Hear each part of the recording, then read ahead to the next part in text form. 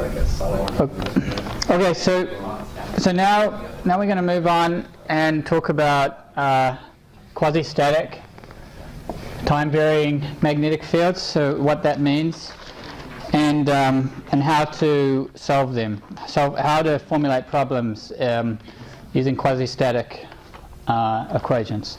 So if we go back now and look at Ampere's law, where we add the displacement current in. So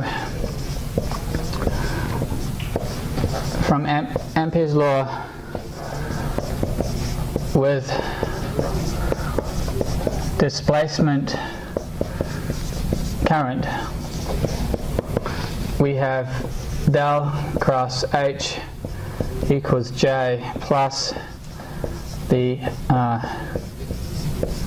change in electric flux density with time. Sorry, the electric field intensity with time. So then, and then we also have Faraday's law.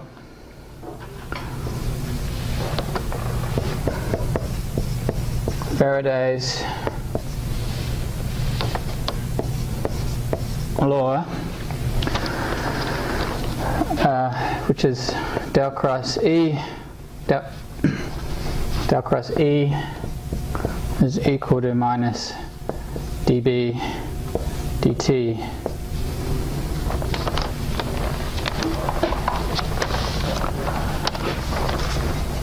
And I'll call that 23.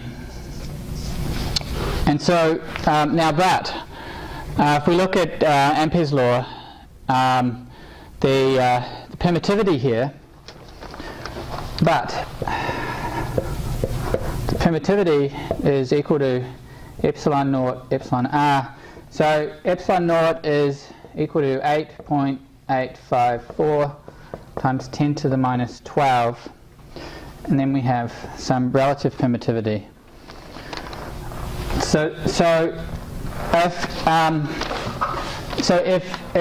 if the change in the electric field intensity with time is not very great, the partial derivative, then this whole term here is going to be really small, and so we can actually neglect it without any trouble. And so that's what we do in power, basically, in the power area. We neglect this whole term here because it's so small it is negligible. So I can write, so since the permittivity is very small, assuming the relative permittivity is a small term, which it usually is. So since permittivity is very small, if the change in E with respect to time is not large, then this term can be neglected. So this whole term we can say is 0.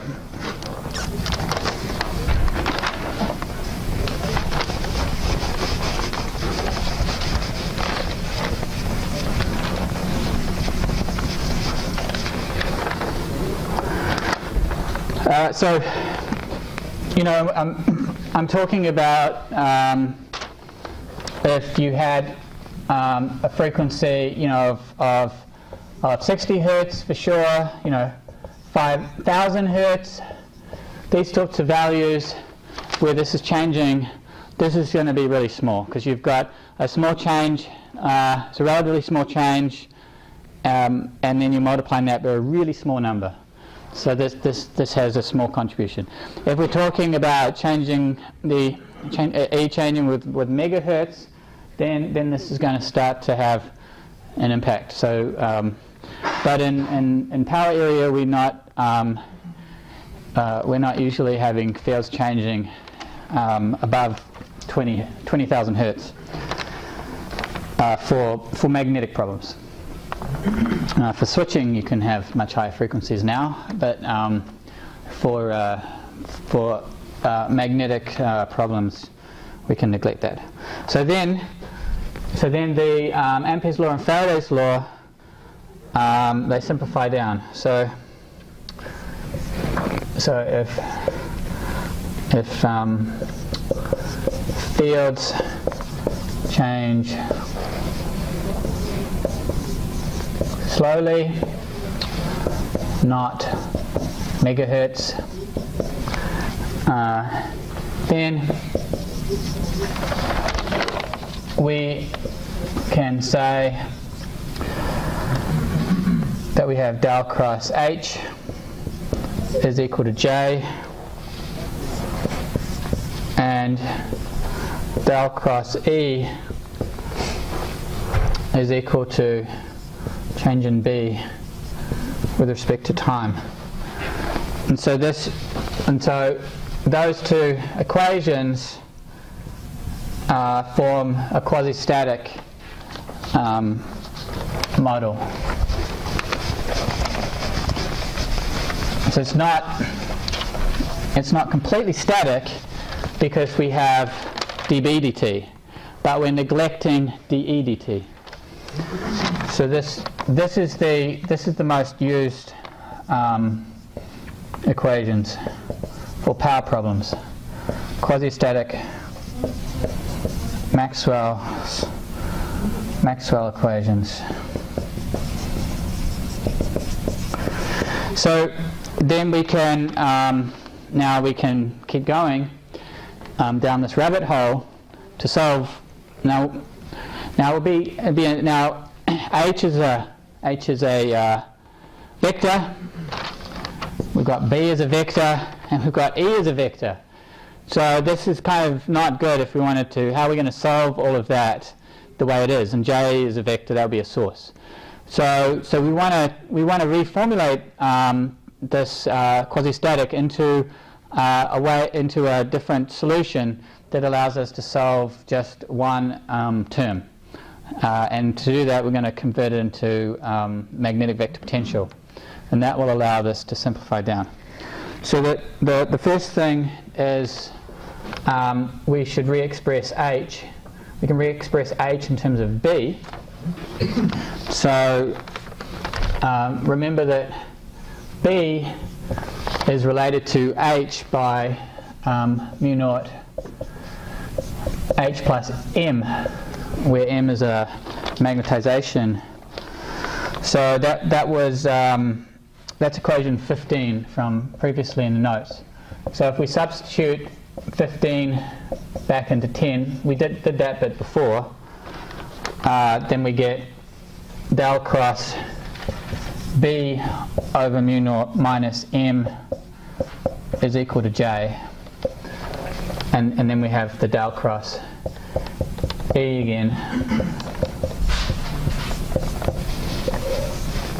So now we've got the source terms J and M, we've got the magnetic flux density B, and we've still got the E here. Okay, so now let's substitute in for the B. Replace B with A. So this is equation 16, and this is 23. 16 is from before, so I've reused the same equation. So let's substitute in. So substitute B equals del cross A into 16 and 23, and then we get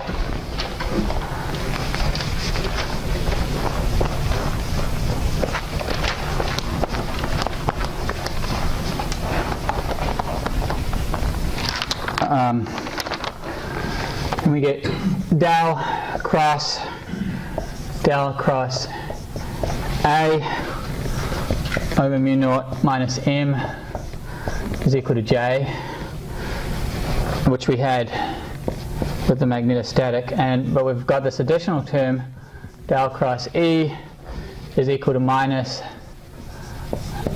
del, with respect to T, del cross A. So that's not really looking simpler.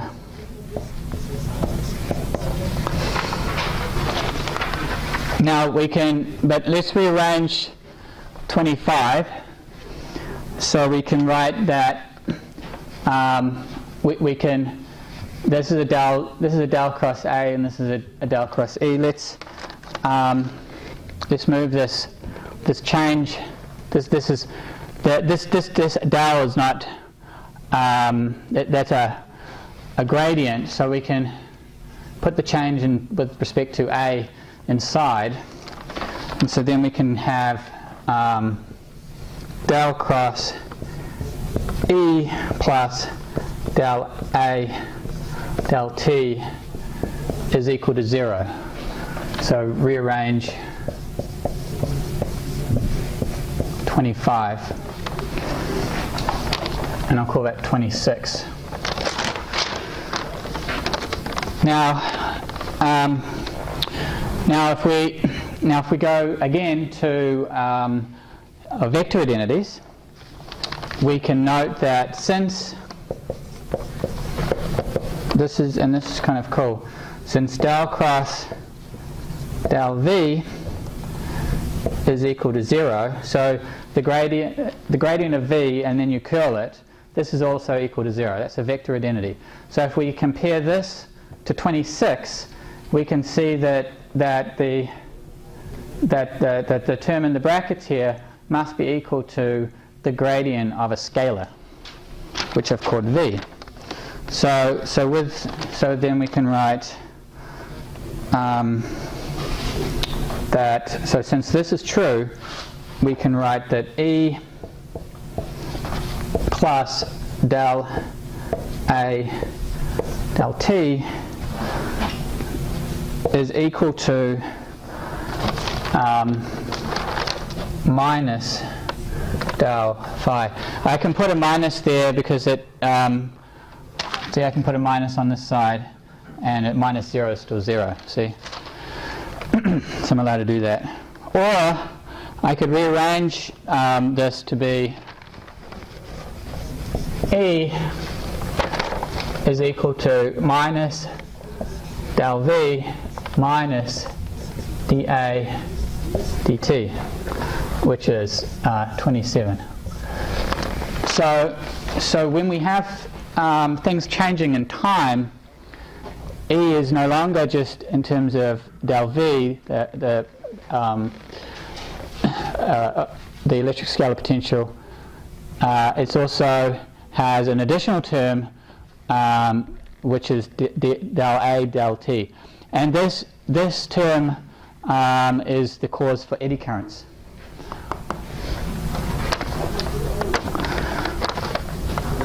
So for magnetostatic problems or electrostatic problems, del A del T would be 0. Now we can note that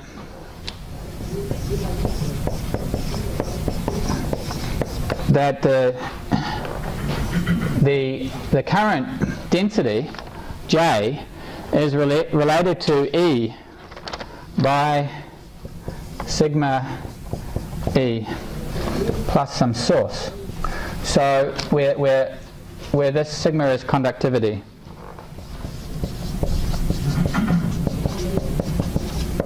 material conductivity, and this would be some source current.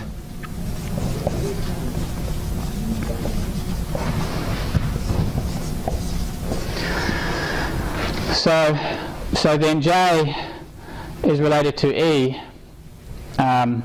with this relationship, and we know what E is here, so we can substitute 27 into 28.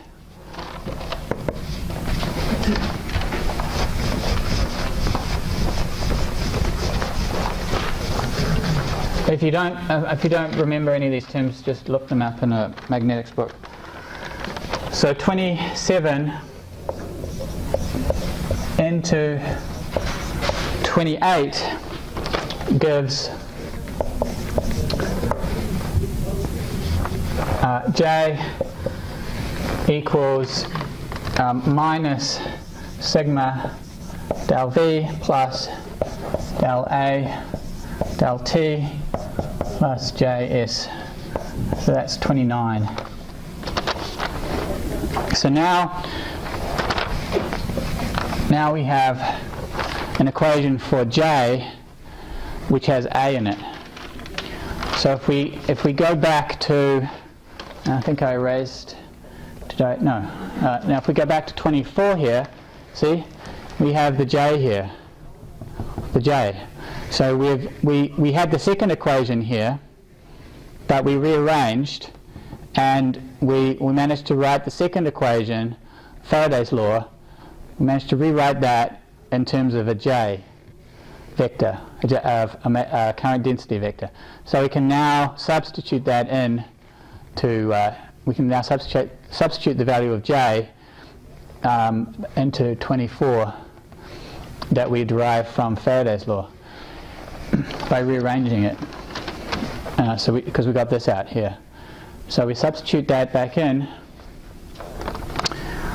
and we get, so 29 into 24, we then get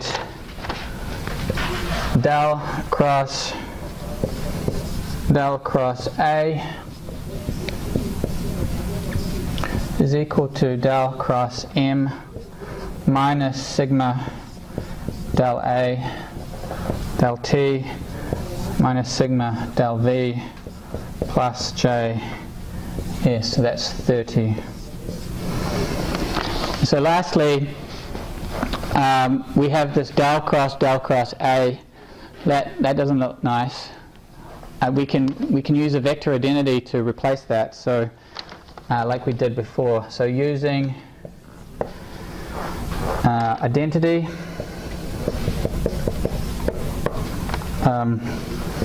del cross A is equal to del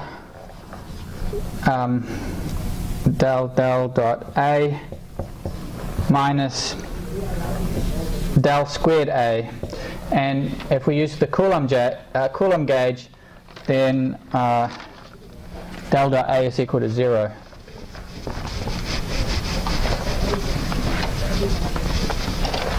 So using identity with del dot A equals 0,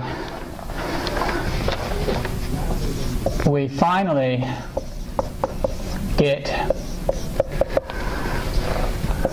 del squared A divided by mu naught is equal to sigma del A del T plus sigma del V minus del cross M minus JS.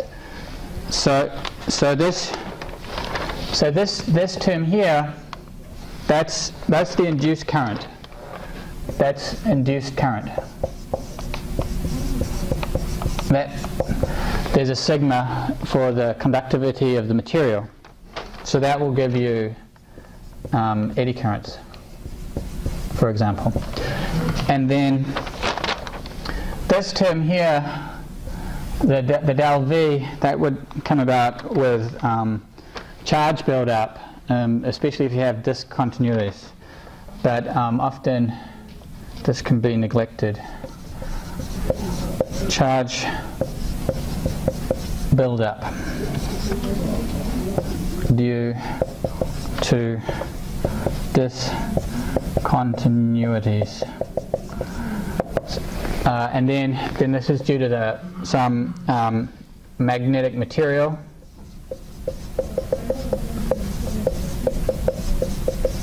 And then this would be due to a source current. So we have all those terms. But now the important thing is we only have the one unknown. It is a vector A, and then so we have A unknown, but we also don't know what the scalar is. So this formulation is often called the AV formulation. It's a famous formulation that allows you to solve quasi-static problems. So you have to solve, in the general case, you have to solve 3 vectors A plus the scalar V, because you would define what your magnet material is, your magnetic material, and you'd define where your sources are, and you'd define, what your conductivity is. Okay, but that's still kind of complicated. So in general, A, in the most general sense, right, A is a vector with 3 spatial variables. So, note, just make it clear, A as a function of x, y, and z, and so you'd have an AX component that would be a function of x, y, z, and you'd have an AY component, function of x, y, and z, and you'd have an AZ component, x, y, and z. And so you can picture then, if you have to solve a complicated problem in 3 dimensions, and you need all these terms, the calculation will be long. I think Mujtaba can, some of his simulations take a week, because you have to have these, you have to solve for these 3 terms if you have a big problem. So then the del squared A term here, that would operate on this vector here, and you'd have del squared on the AX plus the AY plus the AZ. So you can see it would get, you can spend a long time thinking about and formulating the problem to solve all 3 components together, and then you add the electric scalar potential V becomes more complicated. So we're going to look at just how to solve one component, AZ, in a 2D problem, and that will give you some idea of how to solve these types of problems. If this term here, del A, del T, if you can model it using steady state methods, then so for steady state conditions, we assume that we have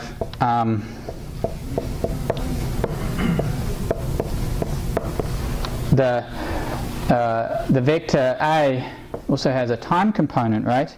And so we can rewrite that as A x, y, z, e to the j, omega et. So up here I didn't put the time into each of these, so that they could also be a function of time. If it's steady state, then you can pull that time component out and put an exponential here, like you do with electric circuits, steady state electric circuits, and then the derivative term in here would become complex. So then this del A del T becomes J omega A, and so every electromagnetic program, they'll have a steady state feature where you can say, well, everything's going at 60 hertz, so we can assume then that the whole problem is in steady state. We're not interested in what's happening with the transient when it turns on. We're just wanting to know how it operates in steady state. And in that case, then the problem would be simplified, because you would only have to solve one set of equations where the time derivative is replaced by a complex term. And we'll talk about that more.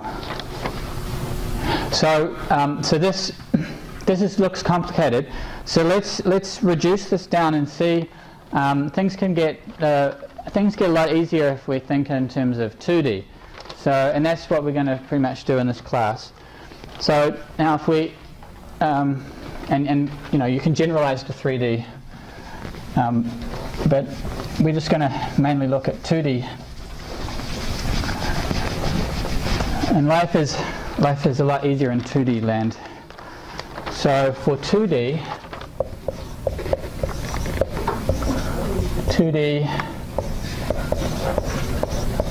quasi-static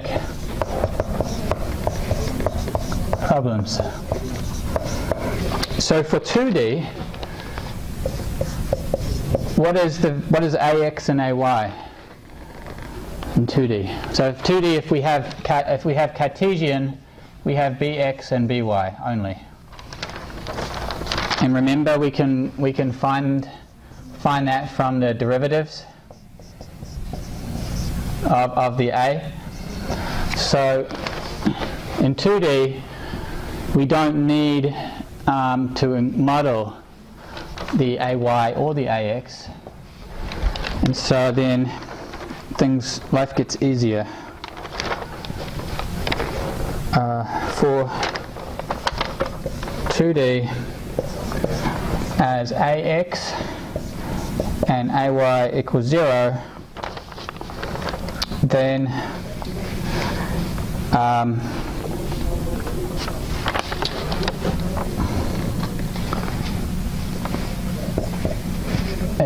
for 2D as AX AY equals 0, then with no magnets, we'll just not have magnets to start with present. No magnetization vector, I should say, M. Then we don't have the AX and AY. So this del squared A then becomes del squared AZ. So expanding that out, we'd have del squared AZ as a function of X and Y, plus del squared AZ with respect to the second derivative with respect to Y is equal to mu naught sigma del AZ del T plus mu naught sigma del V minus mu naught J. I multiply everything by mu naught. But it can be simpler than that still. So let's call this equation equation 33.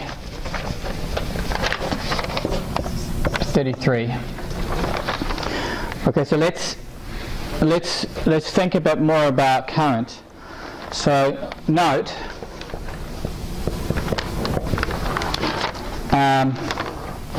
since J is equal to sigma E, right? And remember, E can be written in terms of the magnetic vector potential. So we can write that E is equal to del A del T plus del V. Okay. Now for the 2D problem, then we only have AZ. So therefore, J can only have a Z term. So that's, you know, if you have a 2D problem with a machine, some machine here, then in 2D, the current can only go into the board in the Z direction, and that's because A would only have a Z term going into the board. So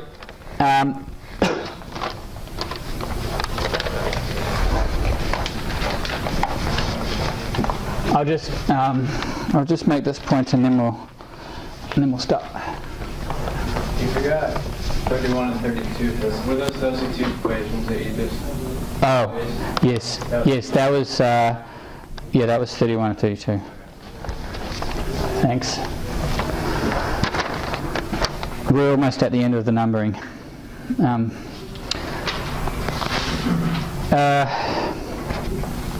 I need to try to stop saying too. See, now I really want to say You can't start now before saying it.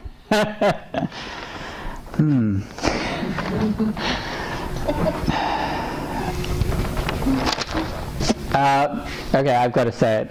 I'll try to improve. So let's see, where was I? So we've got this J. J can only have a Z component because A will only have a Z component. So for 2D, as AX, AY is equal to 0, JZ can only have a Z component. Right, so therefore we can rewrite that we have JZ is equal to sigma del A Z del T. So that's, the current, that's what they're saying, let me just, plus del V. So what this is saying is that the change in the AZ with respect to time will induce a current J.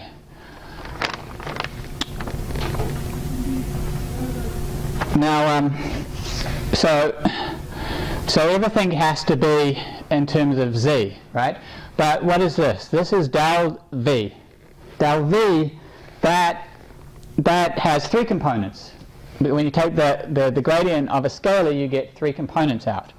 But this whole term here can only have Z, because we're living in 2D land.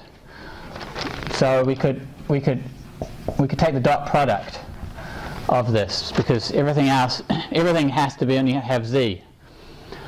So if we look at if we look at this, we'd have del AZ, del T, plus del V with a dot with respect to the Z direction.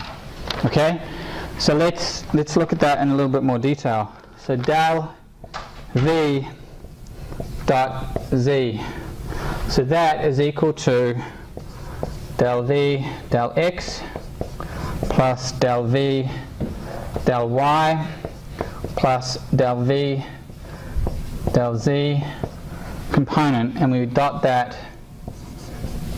with the Z direction. So that will then give just del V del Z.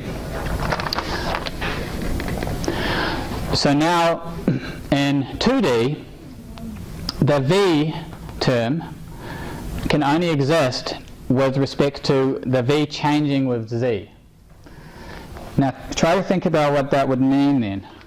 So in a 2D problem,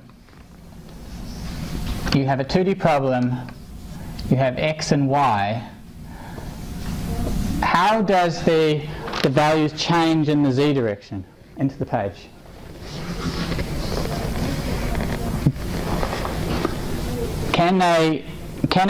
So if you think about it as a snapshot of different depths, right? This is a 2D problem. So you have a 2D problem.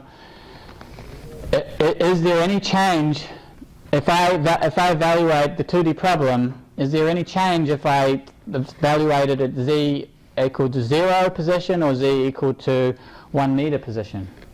It has to be the same. It's the same problem.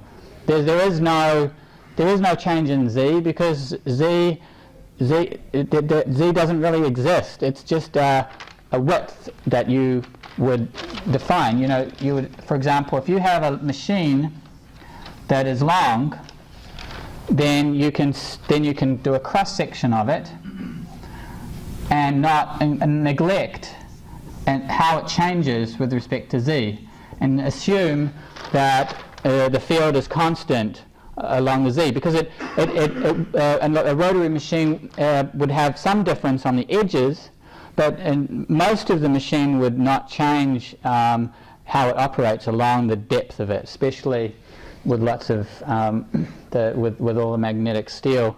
Everything wants to flow. The fields want to flow radially and in an angular direction, not in the z. So it's quite reasonable to model an electric machine in many cases in 2D. There is no z component. So now if you go back to here, if we don't have a change in the z, then if you take the derivative of the scalar potential with respect to z, it's got to be 0. Or it could be a constant, but it's not going to have any consequence. It's not changing. So then we can neglect it for 2D problems, which is great. So since z-axis variation is neglected in 2D, del v equals 0 for 2D problems. And that really helps, because then we get that this term goes away. We can assume it's 0, and so our problem reduces down to del squared az is equal to mu naught sigma dA dt minus mu naught jz. So here there's only one unknown, az, that we have to solve for, and we can find that using a finite element approach, which we'll talk about starting next lecture. Thank you.